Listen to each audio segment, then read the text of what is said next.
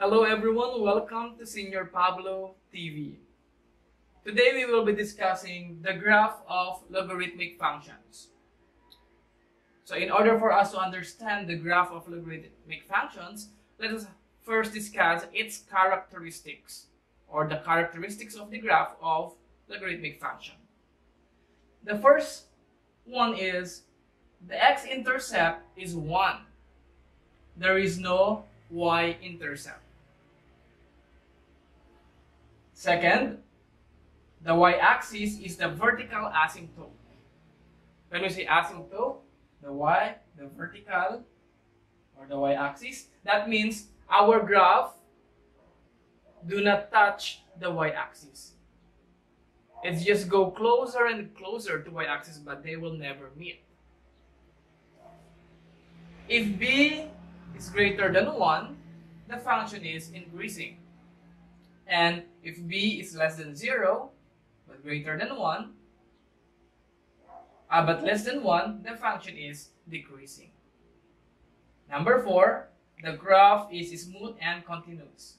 It has no sharp corners or gaps. To better understand, let's have this example. Show the graph of f of x is equal to log x base 3. First, let us write into exponential form. So f of x, that is equal to y, is equal to log x base 3. So in exponential, our base is 3 raised to y is equal to x. Okay, 3 raised to y is equal to x. Or commutative property, x is equal to 3 raised to y. Now, the graph of logarithmic function is the inverse of exponential function. So this is our exponential form. We're going to get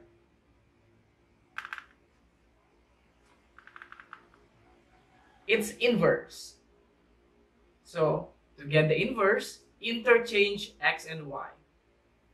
If you want to review the process in getting the inverse, go to our playlist and find the inverse function. So interchange, so x will become y, then our y will become x. So this will be our basis. Okay. Now, let's find our table of values. So y is equal to 3 raised to x. So we're going to assign the value for x to get our y. So y is equal to 3 raised to, let's try 3 raised to x, y 3 raised to x. Let's find 5 different numbers. Okay, we're going to set the value for our x. So let's say our values are -2, -1, 0, 1, and +2.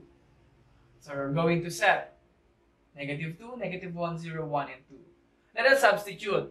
If x is -2, so if x is -2, this will become 3 raised to -2. Negative exponent, that will become 1 over 3 squared, that is 1 over 9. So this is 1 over 9. Next, if x is -1, 3 raised to -1, that is 1 over 3 raised to 1, that is 1/3. So this is 1/3. 3, if x is 0, that will become 3 raised to 0, that is 1. That is 1. 3 raised to 1, if x is 1, that is 3.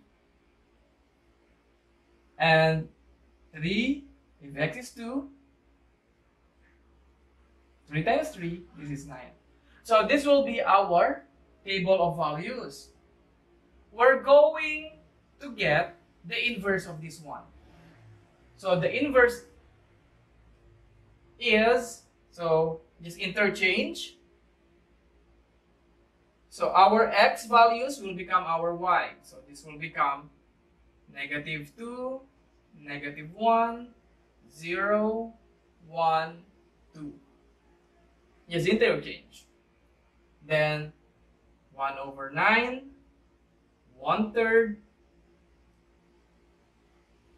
1, 3, and 9.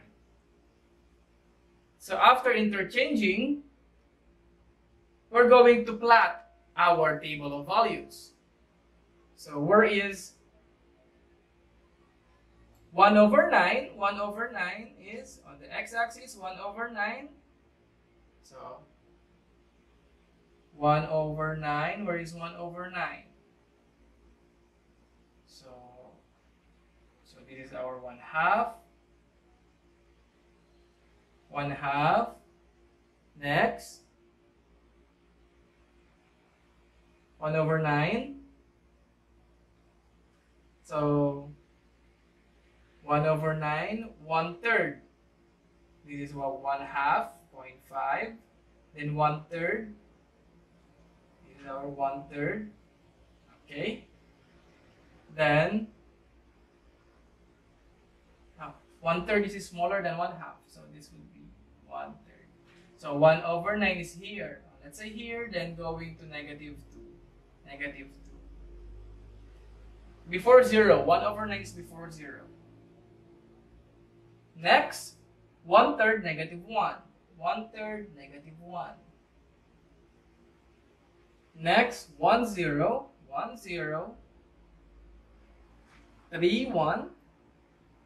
So 3 going to 1. And then 9 2. So let's say our 9 is here. And okay, that's done. So we're going to connect our points. This will be our graph. So it will go closer and closer to our y-axis, but they will never touch each other. Because our vertical line is our vertical asymptote. Okay. This will be the graph of f of x is equal to log x base 3. It will go closer and closer to our y-axis. So that is the graph of logarithmic function. See the relationship? You need to master first the inverse function, exponential function, to better understand our logarithmic function. If you did not focus in our inverse function, you will find this topic very difficult. Once again, thank you for watching Señor Pablo TV.